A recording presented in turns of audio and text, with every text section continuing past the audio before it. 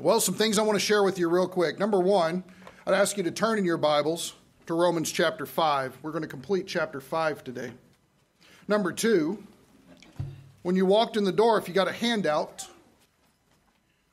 you're going to notice it was only one of them, which is okay, but there's probably more of one of you in your family as opposed to the person that got the handout, and so you may need one of these charts to fill out. And I'm going to ask if you wouldn't mind to raise your hand, because this is going to be us documenting the differences between the line of Adam and the line of Christ. And I want to make sure we understand the differences. Now, as a second thing that I'm going to be handing out, is I'm going to really encourage you, if you have not taken advantage of getting Romans 5 on this piece of paper where it's double spaced, I'm going to ask you please to take that up today, if you would want that, because there's some of the things we're going to deal with today that are translation issues, and you will want to mark them, and you might not have enough room in your Bible to do that. You can never go wrong marking up the text. Well, actually, you can. I don't know if I've told you guys, but the thing I have on the text the most on my handout here is whiteout. That's what I've noticed. I'll come to some sort of conclusion about something, I'm like, oh, that's not right. It's terrible. And then when your whiteout doesn't work, that puts you in the flesh real quick. But anyway.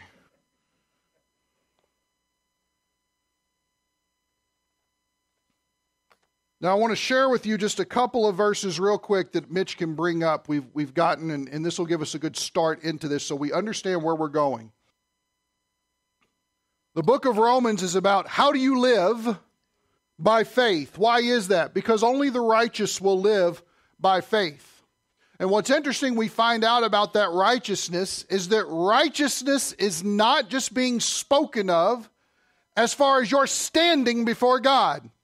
Or let me put it this way. You hear the gospel message. You respond in faith. I believe that that is true. And when you do, immediately you are transferred locations to where God has placed you in a position where He has legally declared you as righteous. You are justified. That's what that is, justified. And how are you justified? The work of Jesus Christ, but by faith alone. You've believed in what Jesus has done for you. In fact, if you want to break it down, we're actually saved by works, if you really want to think about it. We're saved by the perfect work of Jesus. This is why our insufficient work never works, and we need somebody else that works. Does that make sense? Okay, you probably have to listen to that one again on the website. But anyway, you get it. Jesus does a perfect work. So with that in mind, God doesn't stop there. God wants to move us forward. And so if we would, Mitch, if you wouldn't mind, can you pull up Romans 1:17? Can you pull that up, please? So here we go. Let's look at this. Actually, it's 16 and 17. For I'm not ashamed of the gospel. Okay? For, here's the explanation, it is the power of God for salvation to everyone who believes, in the Jew first, and also for the Greek. For the Greek. The Greek are the ones that we got to worry about. Unbelievable. The Greek. In fact, Mitch, let's show them your new thing that you came up with. Let's make sure I'm sitting in the right place here. Let's show them this. That good? He said, can you stand right here just a little bit? I want to show people something. Anyway. This is the serious godly consecration that takes place before we have church, okay? Now here's a question. The power of God coming through the gospel is a good thing, yes? But how is that power seen? Does anybody know?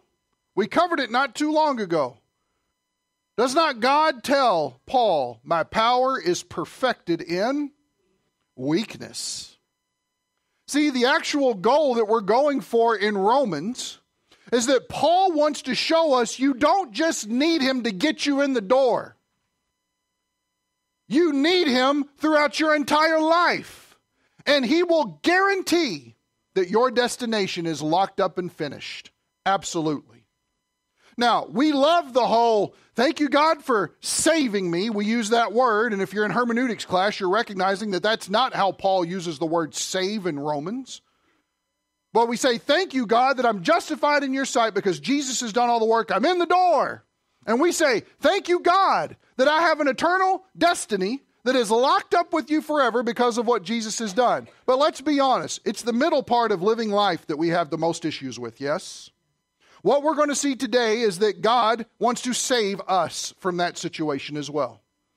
So if we want to talk about that, notice, for in that the righteousness of God is revealed, it becomes manifested to us. How is that? Notice, from faith to faith, whether you've believed or how you're living, it says here, as it is written, the righteous man, italicized, shall live by faith.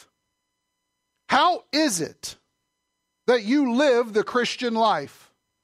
The means is one only, by the perfect work and the life of Jesus Christ. But the method that must be employed is faith, faith, faith, faith. The Christian life comes down to a belief or an unbelief issue.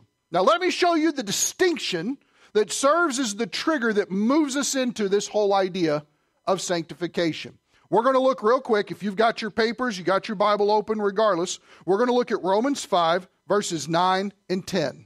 And I want you to see this transition. We spent a healthy amount of time with this in hermeneutics class, so I'm not going to hit on it too huge, but I want to show you this. Verse 9, much more then, having now been justified by his blood, that's an already done deal, we shall be, what's the word? We shall be saved from the wrath of God through him. And notice that that's something future. Okay? Justification has removed the penalty of sin. That's death, yes? For all of sin and fall short of the glory of God, for the wages of sin is. We got that. We know that. We understand that. So that's Jesus dealing with it on the cross. And we're justified by faith. But look at verse 10. For, here's the explanation. If while we were enemies, we were reconciled, so brought it back into that right relationship. There's a lot that goes on in that. Forgiveness of sin, declared righteous, having Jesus be the reason why we should be accepted by God. And God says, yeah, come on. That's a good thing. It says here, we were reconciled to God through the death of his Son. Much more, having been reconciled, watch this, we shall be saved by his life. Now we're stepping into resurrection truth. Now let me say this real quick so that it's clear. According to verse 9, if you are someone who has ongoing sin in your life as a believer in Christ, you can be guaranteed that the wrath of God is against you right now. Now that doesn't sound like a pleasant thought. You say, wait a second, I thought I was saved and I'm out from under all that. Understand this, just because he brought you into the door doesn't mean that he stops being your father. How do you know a good father? A good father is not just caring. A good father is not just loving. But the scary part about it, and you don't understand this as a child, is a father disciplines those he loves. And God, as a perfect father, has no problem disciplining his kids. And so, when he gets in there for this situation, he wants to keep us out of his wrath. Now, here's the amazing thing. He knows, in and of ourselves, we can't do that. We can't stay on the straight and narrow. How many people this week have prayed for patience? Raise your hand. I'm going to encourage you with this as much encouragement as I can muster. Stop it. You don't have it. Lord, just give me patience. God's not going to give you patience. He's not. He doesn't do that. What he did give you is his Son. And guess who's perfectly patient? Jesus. See, I'm so worried about trying to improve Jeremy in every situation. And that's gone really great, by the way. That the more I try to improve Jeremy, God is teaching me the lesson of Jeremy ain't going to do. What you need is Jesus. You need Jesus living his life in you, his resurrected life of power in you, and not trying to better yourself. Now, why is that? Because not only did God save us from the penalty of sin, which is death, he now wants to save us from the power of sin when it exercises itself in our lives. Now, this brings us to the transition that we need to pay attention to. You may have this from when we did it on the live stream before. If you don't have this, I would encourage you to turn this over. You know what? We might not even get through this sermon today. That's okay.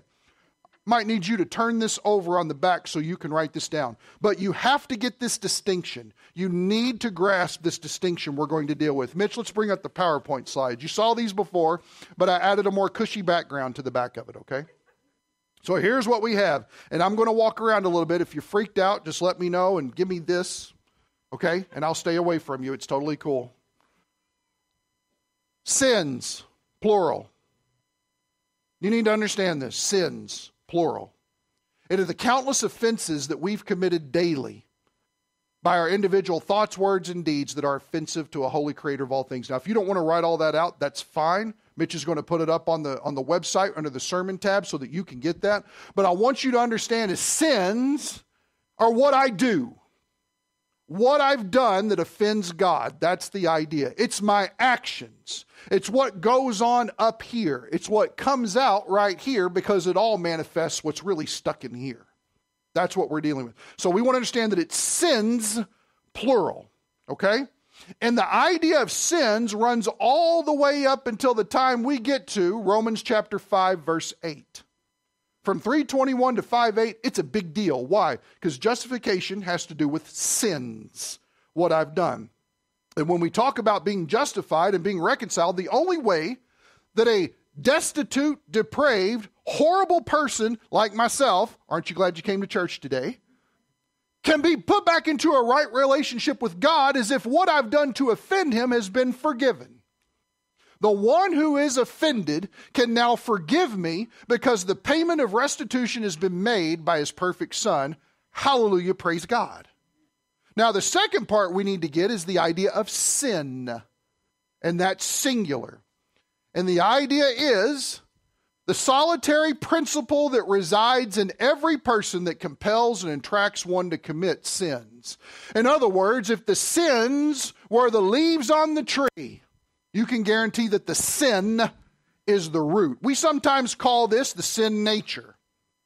Maybe you're more familiar with it that way. We'll say that it springs out of the idea of original sin. So when we're talking about sins, plural, we're talking about needing justification or we need righteousness. But when we're talking about sin, right there, we're talking about that I need to be saved. Saved from what?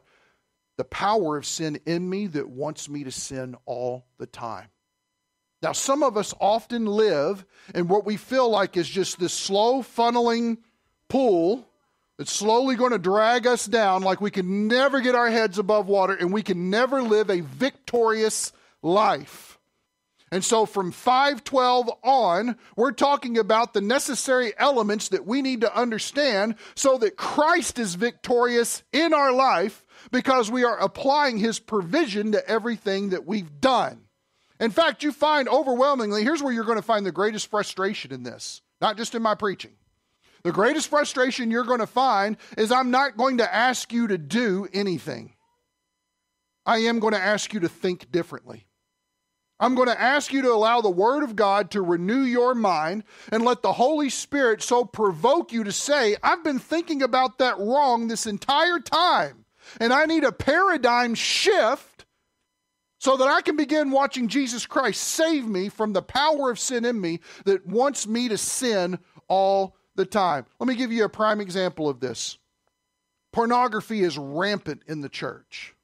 I don't know necessarily that it's rampant in this church, but there's often these struggles that exist within Christians that deals with the idea that pornography is okay. It's a sin I just can't get rid of. Well, that's what it's truly like to be a man. Well, I'm just learning some things here. Well, it's not harming anybody except, it's not even harming me. I'm okay. Nobody knows about this. And they bought into these massive lies that justifies their sin, has clouded their discernment between right and wrong, and leaves them in a helpless state where they're in denial. Now, trivia question. Is pornography okay? Everybody sure? So why do we have such a problem with it? Now, I'm going to give you a surprising answer.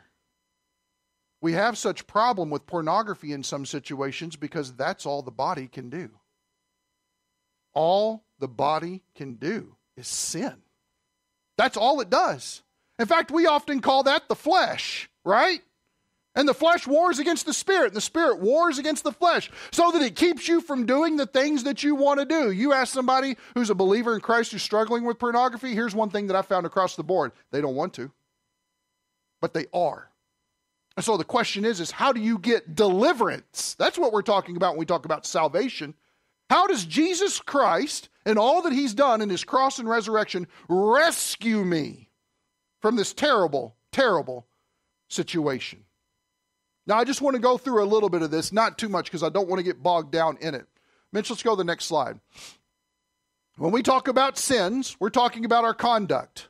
But when we talk about sin, we're talking about our flesh. When we talk about sins, we talk about acts committed. But when we talk about sin, we're talking about the principle within us. When we talk about sins, transgressions that we commit, but when we talk about sin, it's a law or it's a truth that's in our members. Does everybody see the pattern that goes on here? That idea? So what happens is I experience forgiveness for sins. And hallelujah, that's a great thing because now I'm fully accepted by God because he sees me through Jesus Christ. But he doesn't want to stop there. He wants to rescue me from sin. Now I'm going to say something that you might say, well, that doesn't sound right. Think about it for a minute before you condemn me. Jesus didn't die for sin. I think that's important for us to understand. He died for sins. But he didn't die for sin. Romans chapter 8, verse 3. Look it up. But what has happened is God has condemned sin in the flesh because the flesh is no good for any of his purposes. And so while he saves us, the Holy Spirit now indwells our spirit. Our spirit is now made righteous as a habitation for the Spirit of God inside. But this body is a body of death that will result to nothing and is condemned because the flesh wants to control it and it's done for. The only victory that we have in the sense of the body is looking forward to the rapture. Why? Because this perishable will put on the imperishable. This corruption will put on incorruption. Again, notice it's God doing all the work. Everybody with me? Now here's what's fascinating about this whole idea. I wrote this down. If you look from chapter 1 of Romans to chapter 5, verse 11, the word sin as the principle is mentioned twice. That's it. But in the short section that we're going to look at from 5:12 to the end of 8, it's mentioned 34 times. So he's told us about that the cross has dealt with sins, and we're done with that. Now how do we deal with the principle in us that still wants to do wrong even though we're redeemed? And now he's going to spend these next 3 chapters answering this question. Chapter 5, verse 11. And not only this, but we exult, we boast in God through our Lord Jesus Christ, through whom we now have reconciliation. And now he's going to tell us about what this looks like. Now, what you want to do now is you want to grab your chart. You want to grab your Adam and Christ chart. Because you're going to see some things that's going on with Adam and his line. And you're going to see some things that are going on as truths that happens in Christ's line. And our big idea that he wants us to recognize here is you were in this line. But Jesus has brought you now in this line. And we need to start thinking along these lines and stop thinking in these lines. Everybody with me? Who's asleep? Making sure. Does anybody need coffee? I've had a lot this morning. All right, moving on. Verse 12, therefore, and everybody says, what's that therefore? Because we have all of these positional blessings, we're going to move forward and start with the origins of our wrong and the corrective nature of Jesus' right. Here we go. Therefore, just as through one man sin entered into the world. Now stop.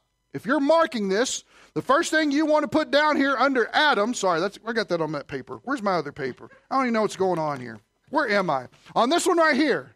The big thing you want to mark down is that sin entered the world under Adam. That's it. In fact, something that helps me in going through the text here is every time I've had the one, and it's talking about either Adam or Jesus, therefore, just as through one man sin entered the world, I put down Adam, through the one, Adam. I need to know this because it helps me keep it separated here. Everybody notice that sin is the singular, yes? What's that mean? The sin principle entered the world. Beforehand, there was no sin principle. Genesis 1 and 2, amazing. No sins existing. Everybody's both of them are having a good time. Animals are having a good time. There's lots of stuff to eat. Nobody's got any problems. Nobody, get this, nobody has been compelled to do anything wrong. They're just enjoying the presence of God. Now, I don't know about you, but I want that to be a daily reality in my life. Paul's going to tell us how that can happen, though sin still exists. Watch this. Just as through one man, Adam, the sin principle entered the world, and, what's that word? Death through sin, through the sin principle.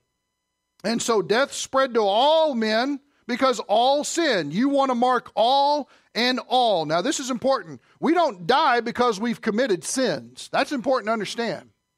When Adam committed his sin, he introduced and welcomed in the sin principle to be something that permanently resides in people while they're living on earth and would come down through all of his progeny. That's why you and I do wrong things. It'd be really nice to just blame Adam and move on with it, wouldn't it? But there's a problem.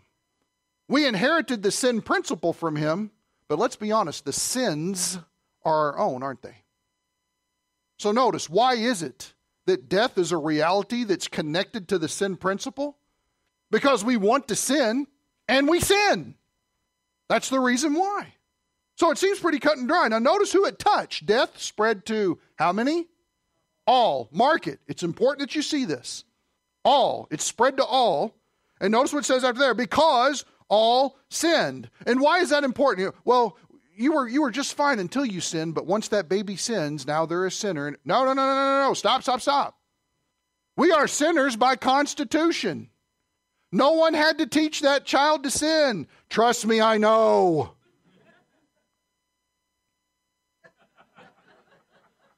But what sins do?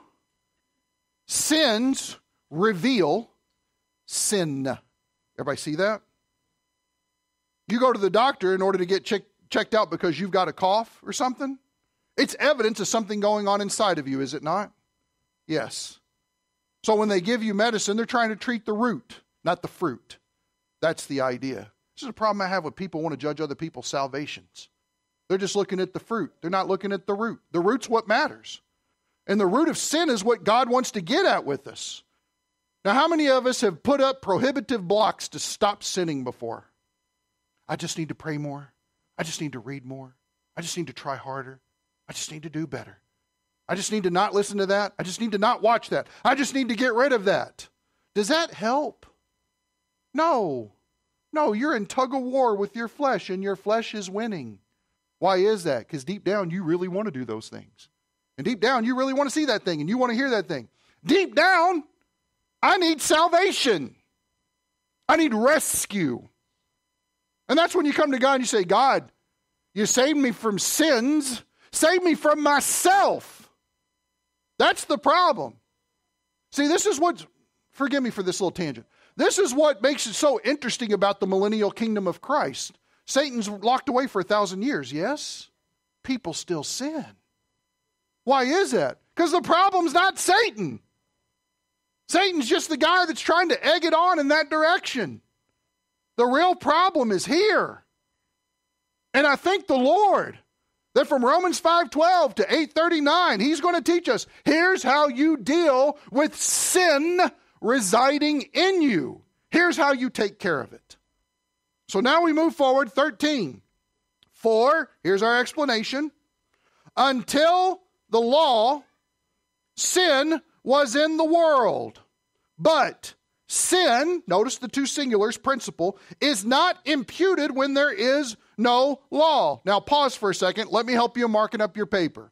If you want to write above the law, Exodus 20, EX.20. Just write that, because that's when it came in. When the law came in, sin was in the world. It was there, okay? For until the law, so the point up to it. But sin, as a principle, is not, this word imputed is not a good word to use. Okay? Because imputed means to credit to somebody's account. And that kind of touches on the edge of it. But the idea, and here's the thing, does everybody remember? Because I know you guys pay attention to everything I say all the time religiously. Okay? Do you guys remember when we started talking about in Romans 4, logizomai, credited. Everybody remember that? And it's brought up all over the place. No one remembers it. It's there. It's there in the text, okay? So I'm reminding you as a friendly way where my ego's not too damaged, the fact that it's there over and over and over. But the problem is this word imputed here, when we talk about the imputed righteousness of Christ, and it's been credited to us through Christ, that's not the word logizomai here. It's not the exact same word. In fact, it's a word called elego. And the idea here is to have a recorded, itemized list of what you've done. You go to Walmart, you check out through the checkout thing, they hand you a receipt.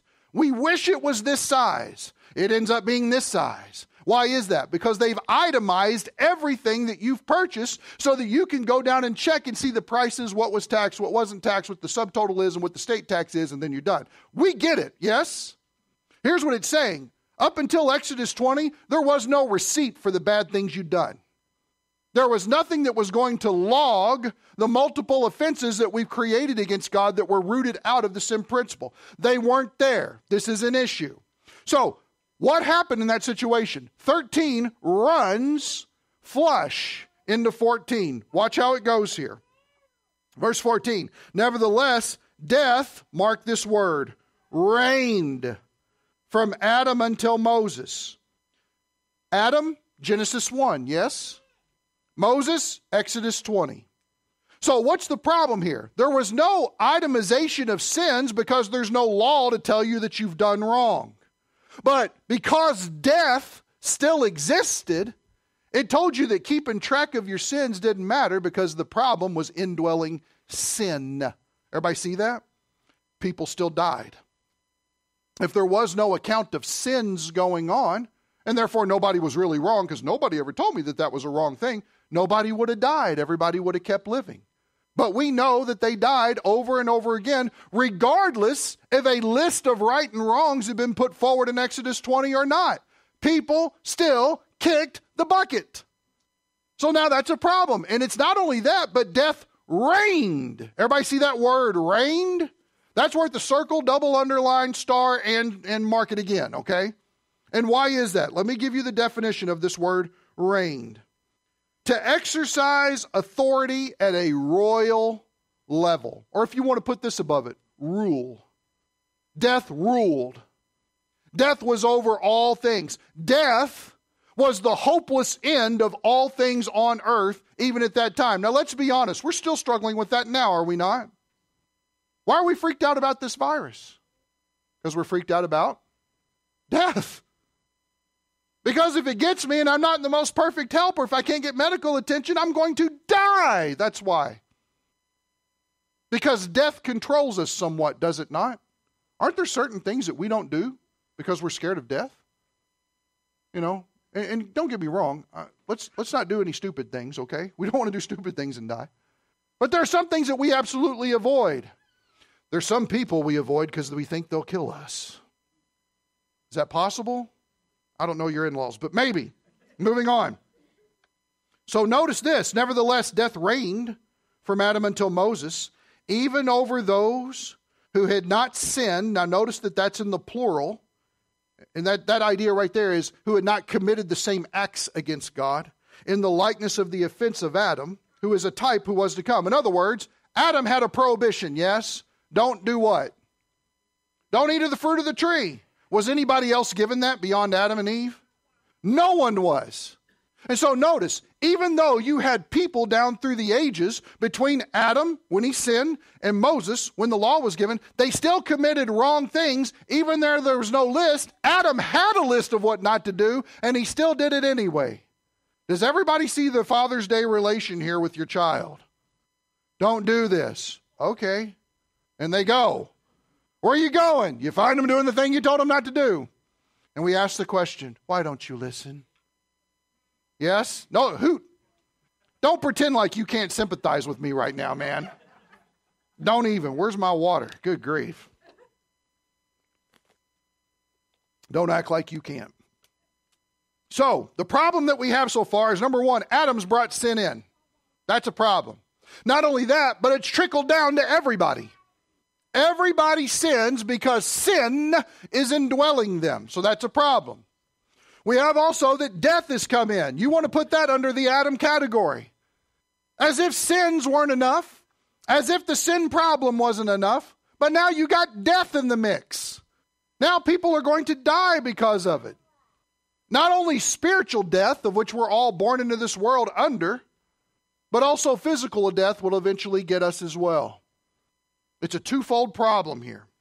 Now moving on. Look what it says here. In the likeness of the offensive Adam, who is a type of him who was to come. Now does that mean that Adam is like Christ? Well, kind of. Only in the fact that they're setting up this idea of if you come from Adam's race and you stay in Adam's race, you're going to end up with Adam's ending. But if you are born into Christ's race and you follow along in Christ's race, you're going to eventually come out in Christ's way. That's the idea. Now remember, Adam sinned, Christ did not. This is the contrast, and here's where they begin. Look at the next one, verse 15. But the free gift is not like the transgression. Okay, stop. Who brought the free gift? Jesus did. Here's your Christ category. I got something great from Jesus. I got a free gift. Adam only brought transgression. What I've got from Christ is a free gift. Now here's the interesting thing. If the law wasn't there, how did people know what was right and wrong in their life? What is it? Say it. Conscience. This is the reason why we went through dispensations the way that we did. Because what governs people when they don't know what is right and wrong? Conscience. Just because there is not a speed limit sign for 13 miles between here and Baraboo does not give you the freedom to drive 95 on that road. How do you know that? Because your conscience will tell you that 95 is not appropriate. What is that speed limit there, Chuck, in between that little area? It's 45 in that little area next to the gas station. Just want to let you know, Chuck's been reminded of that. So, twice?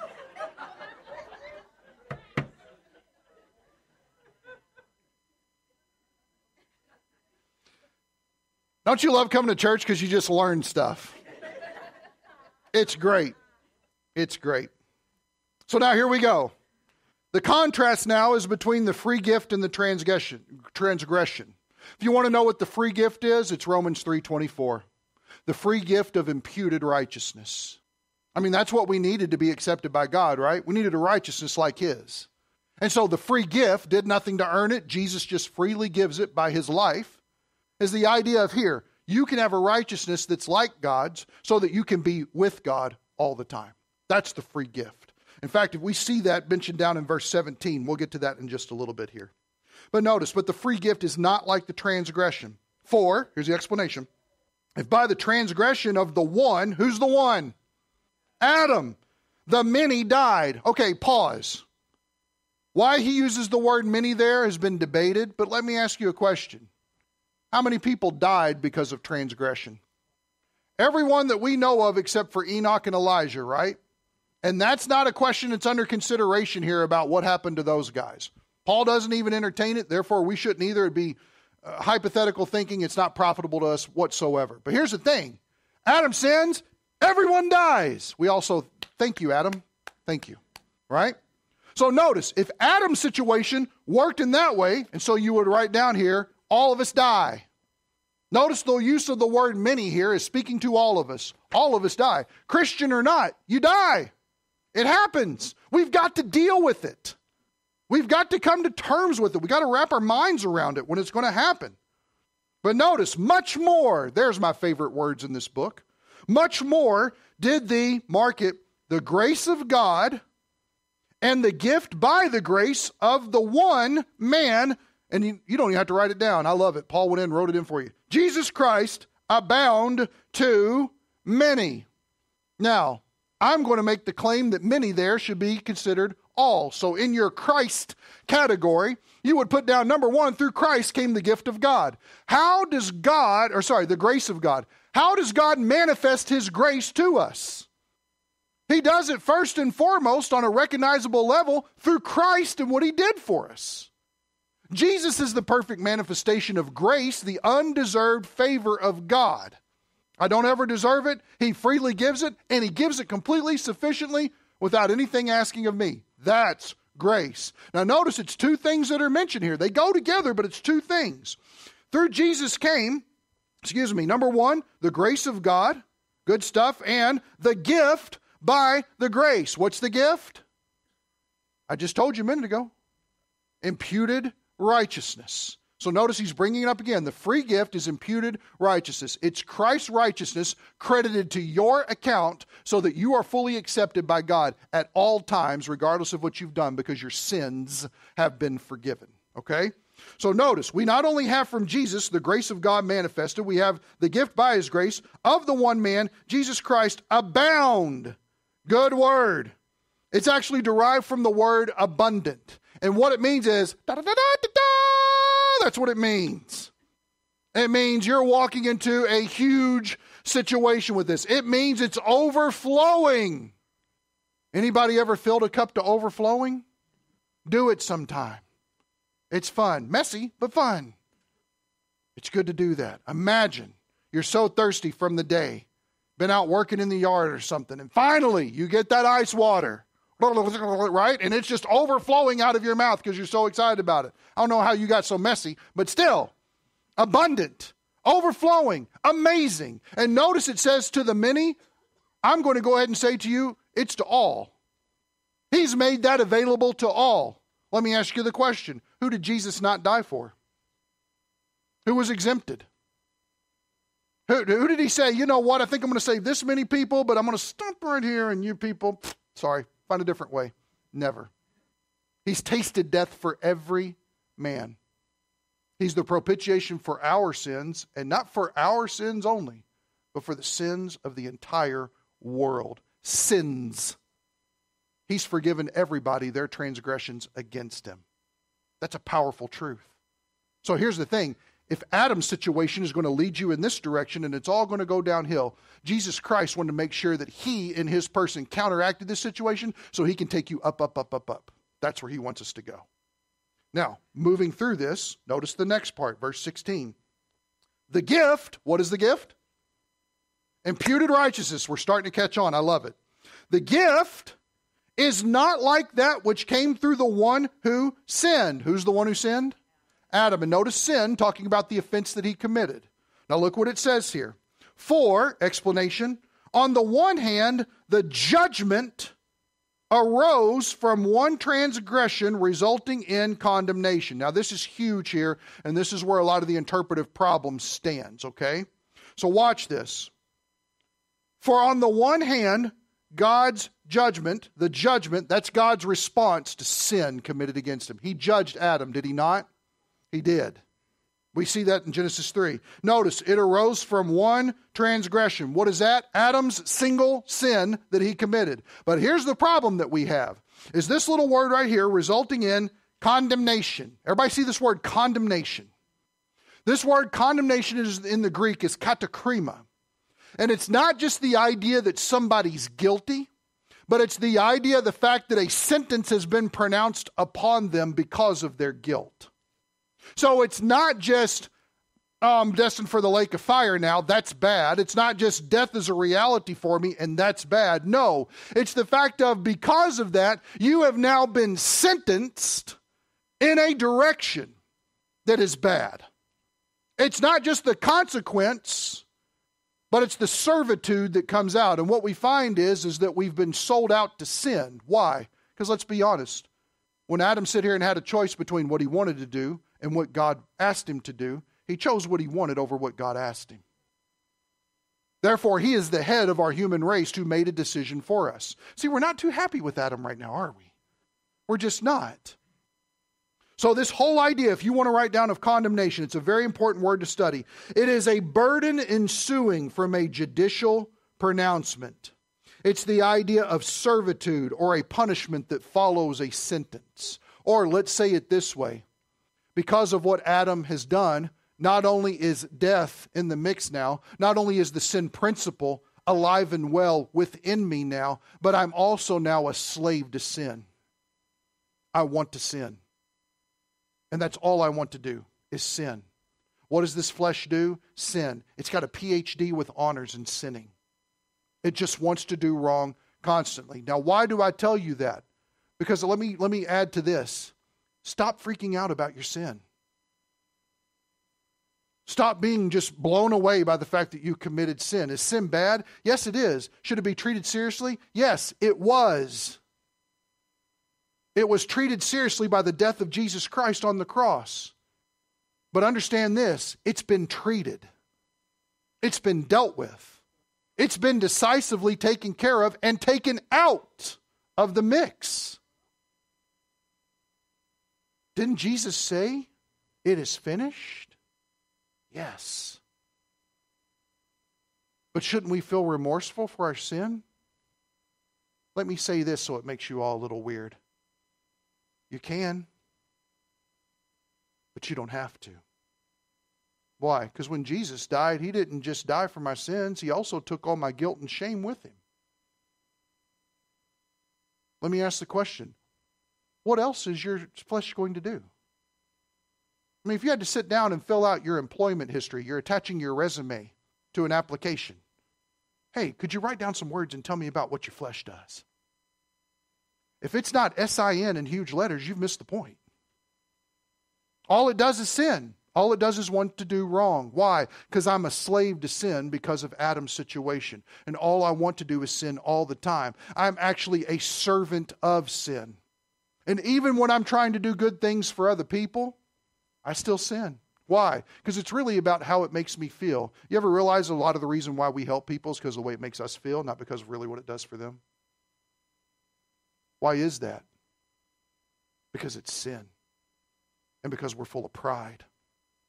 And because we love doing things that make us feel good. Is it wrong to feel good? I'm not saying it's wrong to feel good. I'm saying that feeling good is the wrong motive for why we love and care for other people. That's how deep it goes. Moving on here. Notice it says here, the gift is not like that which came through the one who sinned. For on the one hand, the judgment arose from one transgression, resulting in katakrima, resulting in our servitude or our bondage to sin. We're now in bondage under that. But, here's the transition. On the other hand, the free gift, what's the free gift? Imputed righteousness. Who's it come through? Jesus. Arose from many transgressions. In other words, He dealt with many transgressions through that, resulting in, or that word might be better understood as producing. Producing in us. Now it says the word justification, yes? Anybody have in their Bible translation something different besides the word justification?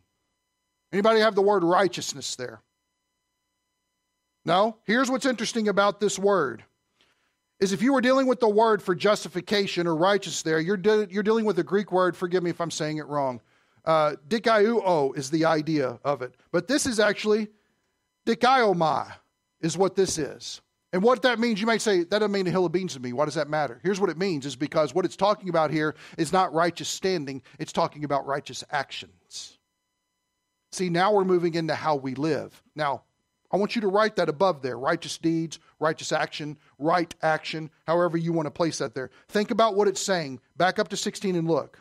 The gift of imputed righteousness is not like that which came through Adam who sinned. When he committed sin, he brought sin into the world, and now we're in trouble. But on the other hand, but on the hand, the judgment, God's response to sin arose from one transgression, resulting in our being slaves to sin now.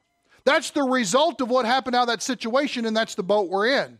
How do we get out of the boat, God? How do we get out of the boat? It's the free gift. Imputed righteousness gets you out of the boat. Okay, how does that work? Look what it says. But on the other hand, the free gift, imputed righteousness, arose from many transgressions and paid for them in full, which is important, we need to understand, producing in us right actions. In other words, because of the cross, And because of the resurrection, right actions are now possible within this body of death, who is sold as a slave unto sin, that actually overcomes the power of that servitude to sin, to where I can live a righteous life for other people to see, for the edification of the church, and for the glory of God. Now, why is that a big deal, and why didn't I get any amens? I'm disappointed. But here's why it's a big deal. Because none of us could ever do that before. It was impossible. When I hear all these arguments, well, I'm a pretty good person. No, you're not. Stop it. That's one of the greatest boundaries of evangelism. People think they're already good enough. They are not.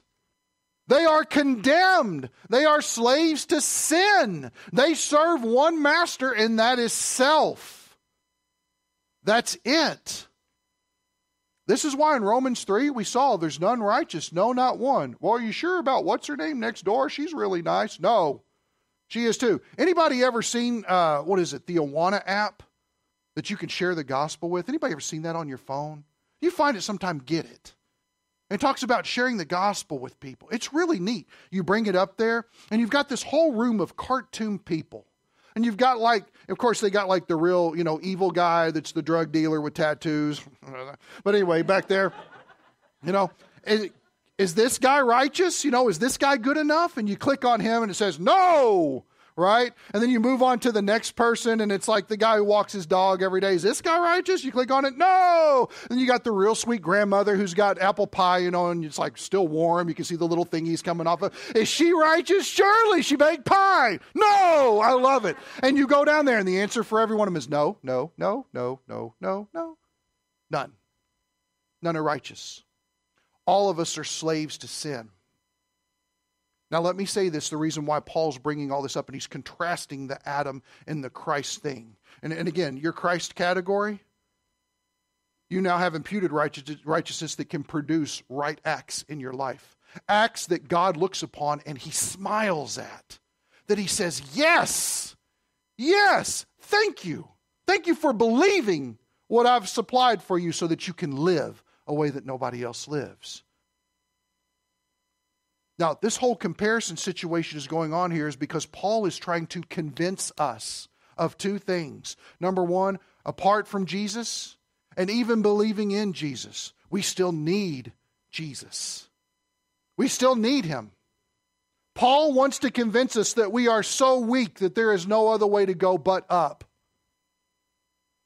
I heard a preacher say it this way. Sometimes we believe that we're weak enough to where we want to get out of the world, but we're not so weak that God can use us.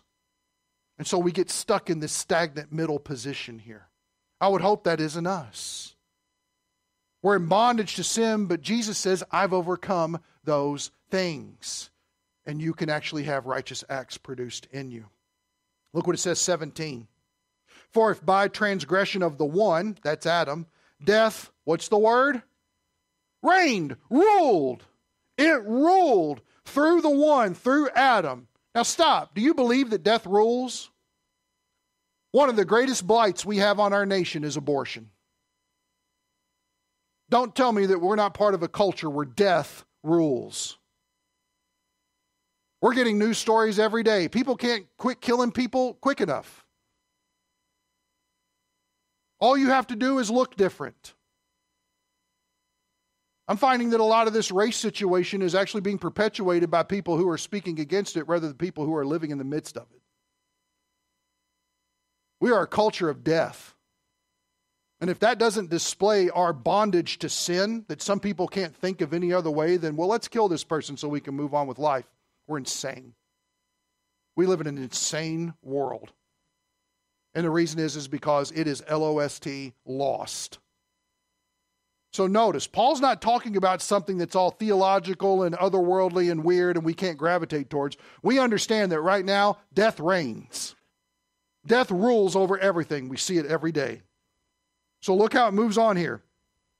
For if by the transgression of one, Adam, death reigned through the one, through Adam and that fallen race. So death reigned, that's the Adam category. Look what it says here. Much more, those who receive the abundance of grace and the gift of righteousness. Do you remember those from up top in verse 15? The grace of God in the righteousness of God through Jesus Christ. But notice, those who, what's the word? Receive. How do you receive the grace of God and the righteousness of God? What is it? Believe. Notice that. If you've received it, you're rescued. If you've received it, you are a candidate for overcoming the bondage of sin, the servitude of sin. You are placed in right relationship with God and spotless in His sight, and now there's nowhere to go except up. That position of acceptance is a launching pad, is what it is. We're never trying to gain it. We've got it, and now God says, now go forward. Move up. Take everything that I've supplied for you and employ it in your life so that righteous acts flow out of you. That's where He's going with this. So notice, as death reign, those who receive the abundance of grace and of the gift of righteousness will reign in life. What tense is that? Is it? Why can't it be both? Now, thank you, Roxanne. Now, Paul's talking about the power of sin and our servitude to sin now. What are we going to do? Be saved but struggle with sin the rest of our lives? Let me ask you the question. Will we be very happy with God's salvation if that's what the life was? Well, I'm just destined to struggle with sin until I die. That's a recipe for suicide. God doesn't want that for His kids. He wants His kids to be victorious. How do I know that? He made His Son victorious, and He gave us His Son. Now, embrace His Son. Embrace His Son, not just to get you in the door, but to get you through life victoriously, above the bondage of sin. So now watch where he goes with this. Those who receive it will reign in life through, there's your channel, the one, Jesus Christ. Only through Him. Only. There is no other door. That life cannot have that reign through any other way. And that's often the tricks that we try to pull to make it happen. How many of us have ever thought, well, if I just read my Bible more, things will be better? Is reading your Bible good? Absolutely. We're not going to discourage it. Is praying good? Yes. But notice that all those things point you in a direction. And that's the person of Jesus Christ. So it's becoming so enamored with His person, so understanding and embracing of His person, that He lifts you up over those things. Frees you from that bondage. I know we're going long. Give me a second, please. Second. Move on. So now verse 18. Verse 18, he is going to return to the argument he was making up top in verse 12. And here's how he sums it up. These are 18, 19 parallel passages. So then, as through the one transgression, notice that's Adam and the sin that he committed, there resulted katakrima. There resulted not just death, but a servitude to sin. We're now all enslaved to sin. 2, how many men? All men. Even so, through one act of righteousness. Who did the act of righteousness? Jesus. What was the act of righteousness? Notice it's an action. The death and the resurrection of Christ. Notice that. Through one act of righteousness, there resulted justification of life to all men. Acquittal. You've been vindicated. You can now have righteous acts coming from you that were never a possibility before because Christ was absent from your situation. Help me. Help me. Help me help you. Does this make sense? Do we get this? I can actually do things that make God happy. Do you know me? To me, that's incredible. It's remarkable. And God is actually pleased when I come to Him and say, I told my wife, I said, babe, I feel like we're coming up on Father's Day. I have no patience with my child. She said, it's okay. I understand why we pray for patience. We know we don't have it. And we know it's a miracle of God if He were going to get it. So it's got to come from a miracle worker for us to have it. But then you realize, no, it's Jesus producing His life in me. And all of a sudden, there's this supernatural patience. In fact, everybody familiar with the fruits of the Spirit? Usually the women are because they did a Beth Moore study. Everybody familiar with that? Fruits of the Spirit, yes. Peace, patience, love, joy, kindness, goodness, self-control, all those things. They're against such things are under law. Everybody realize that it says the fruit of the Spirit, not the fruits of the Spirit. I spit. COVID hazard right here. Didn't get you, brother. I love you.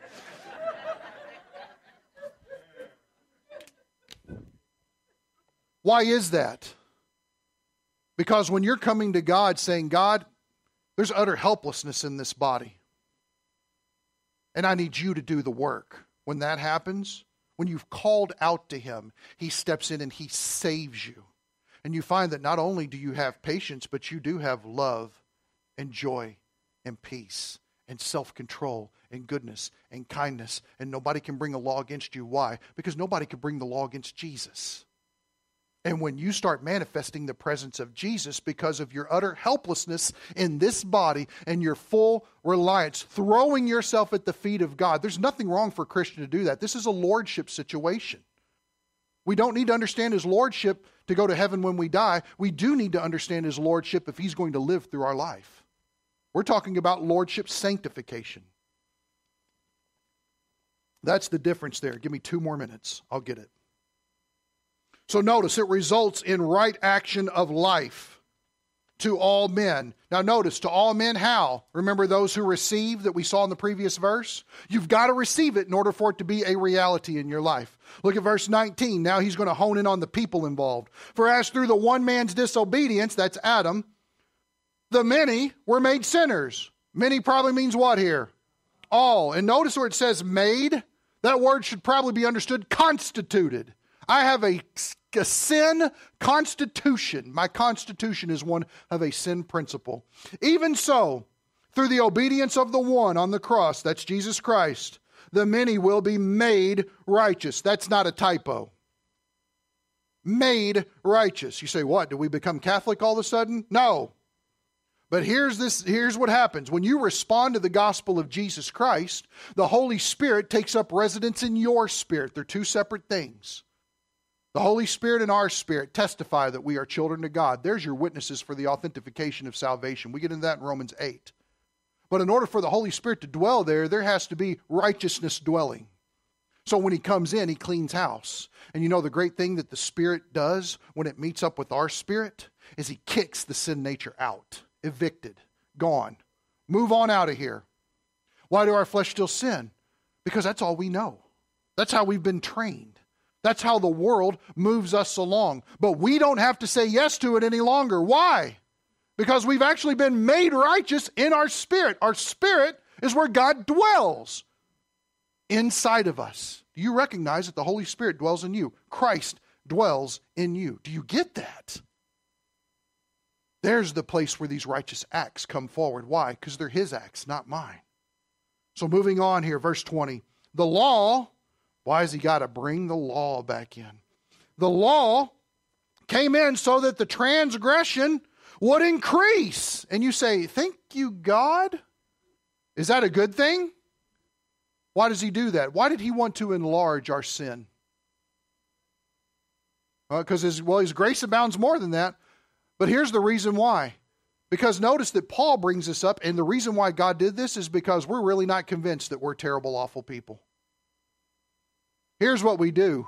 We're like the guy, Lord, I thank you that I'm not like this person over here. I thank you that I don't look like them, I don't act like them, I don't work that silly job that they do. And we bring smug self-righteousness to God because our comparison is with other people. Until you compare yourself to the model of Jesus Christ, you'll never recognize how desperately you need him. And that's for the Christian. That's not just the non-Christian. That's a Christian thing that we need. That's a born-again thing. So notice it says here, the law came in so that the transgression would increase. Now, I thought about doing this to make you understand. I was going to strum an acoustic guitar. So everybody hear that? And then I was going to turn that amplifier up as loud as it would go. And I was going to give you a big Pete Townsend one of these. And I was going to watch all your hair do this. That's what it looks like when you bring the law in. The law makes your sin known. Here's where you're wrong. Say, gosh, I can't get away from it, can I? No, because God knows everything. But here's the beauty. Don't miss the beauty. Don't get depressed and miss the beauty. Here's what it is. Look what it says. But where sin increased, grace abounded all the more. Darby's translation is, it overabounded. The people in the back went in the dark. Somebody move around and click on the light. It's a motion light. Thank you, Michaela. Beautiful. I think that was like a ballet step. I'm not for sure. Grace abounded. It overabounded. The idea here is it superabounded with more added to that, is what one translator said. However bad you think your sin is, grace is greater. However far you think you've drowned in sin, you haven't drowned enough in grace because it goes deeper. You never out-sin the grace of God. Well, my sin's too terrible. I can't come to Him. No. Your sin's exactly why He died and why He invites you. If you didn't have sin, you couldn't come to Him because you wouldn't need Him. So the law comes in and says, you need Him. Oh my gosh, I'm such a terrible person. I need Him. And He made the way possible by super overabounding His grace in every measure towards you. That's great. Do you believe it? Thank you. Do you believe it? I don't know about you, but thinking about that grace is greater than my sin. I know my sin. Do you know your sin? Grace is greater. Well, shouldn't we be upset about our sin? I'm still tripped up what you said earlier. No. Why? Because grace is greater. Grace is greater. Grace is greater. If the mantra of the church should be anything, it's regardless of what goes horrible, stop focusing on that junk.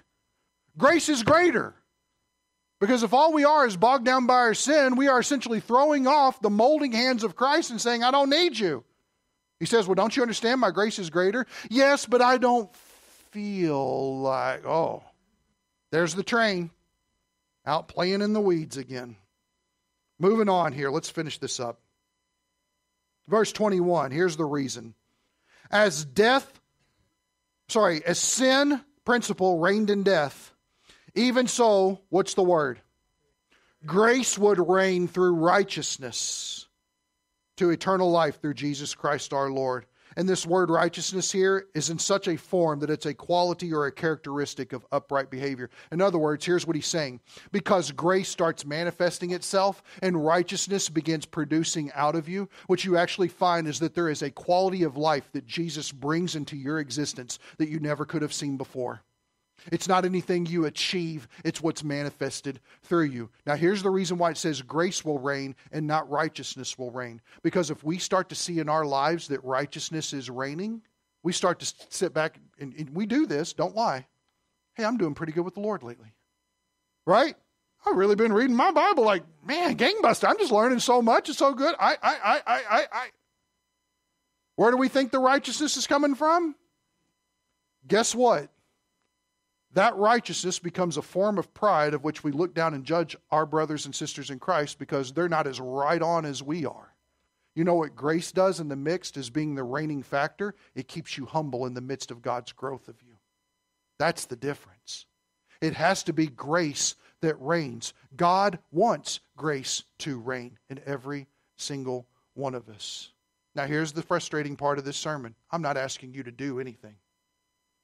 I don't have any application for you on this. What I do have is a very solid and sober reminder that Jesus just didn't take care of your sins issue. He also took care of your sin issue. And the greatest thing that we can ever do is come to Him and say, God, I can't do it. I don't have the answers. In fact, I'm becoming more acutely aware of my weakness the more I walk with you. And you know what He says? Thank you. Thank you for admitting the fact that you can't live this life and you need me to live it. And then watch grace reign. That's the difference. Let's pray. Father, thank you that regardless of the terrible nature of sin, regardless of the death that seems to rule our culture, and often rules over our lives, you have rescued us from that sad ending, and you have set us on an entirely different plane. Father, if we've had conflict or mistrust issues with you in our daily life, Lord, that those things would be corrected now, please, in our thinking. That we would recognize that Jesus Christ is all we need. That in every situation we face, Jesus Christ is the solution. That in every question that we have, Jesus Christ is the answer. We need more of Christ every single day. Father, convince our hearts. If we don't believe that we're still bound up in sin and still servants of sin and that our body will just do nothing but sin, Father, we need conviction of the Holy Spirit. Paul preaches it to us solidly. And it's because of the greatness of our sin that we need that abounding of Jesus Christ working through us. Thank you that grace is greater than our sin. How incredible it is that you love your people in this way. Thank you, Lord. Thank you, thank you, thank you. It's in Jesus' name. Amen.